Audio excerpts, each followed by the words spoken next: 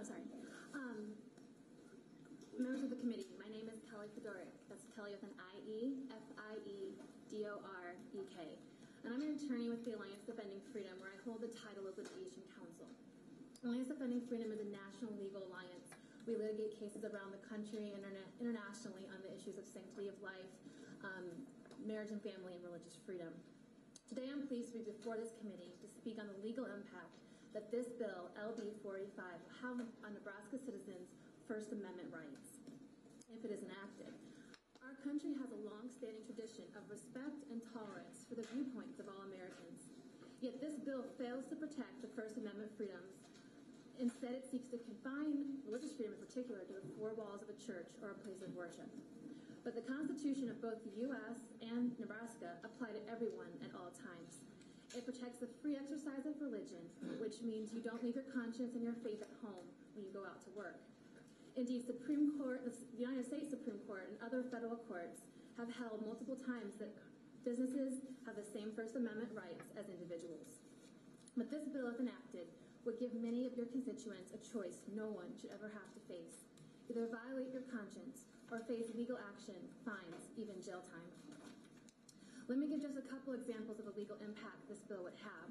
This bill exposes businesses to liability for making decisions based on something as simple as spousal benefits.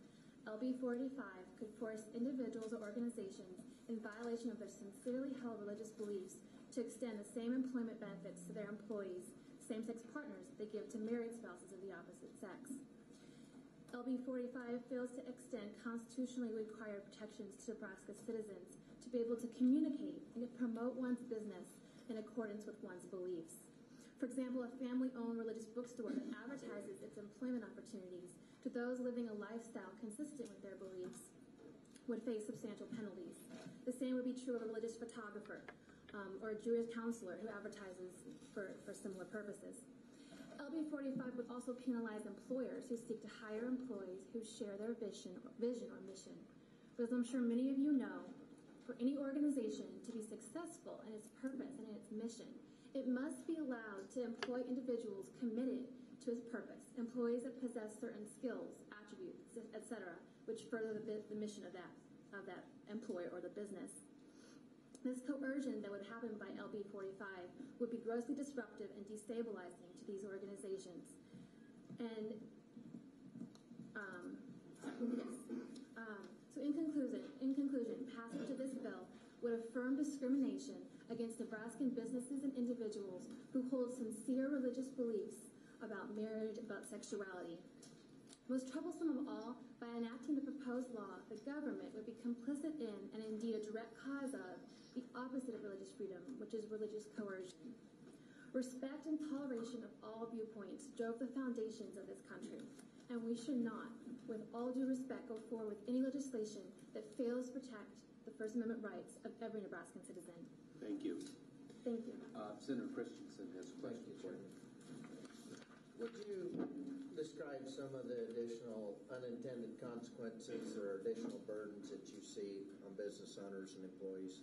You mentioned on the religious side, is there others that you would have to share? Well, we've seen across the country where bills such as the one that's before us today have had a negative impact on people of faith and have prevented people of faith from living their lives and living and running their businesses according to the dictates of their conscience. And we're litigating several cases right now. There's a case in New Mexico where there's a young Christian photographer who photographs and she's willing to photograph gays and lesbians. It's not an issue so much where it comes to, in that particular case, their particular sexual orientation, but she doesn't want to affirm a message and photograph their commitment ceremony. But she's being just sued under New Mexico's non-discrimination law, and she's already been fined $6,600 by the New Mexico Human Rights Commission and penalized for doing nothing more than what the Constitution protects, which is to live your lives and run your business according to the dictates of your conscience. So this is just one of many examples. Isn't there another example of a baker that's been in the news that being sued, fined $50,000 plus just because they didn't want to make a cake, so now we're forcing people to perform for people they don't want? That's right. It's taking place in Colorado, and there was a counselor in Georgia and she didn't want to counsel a same-sex couple, and she referred this couple. They received attention in 10 minutes, so clearly their needs were being met. In fact, they later gave that counselor an exemplary recommendation.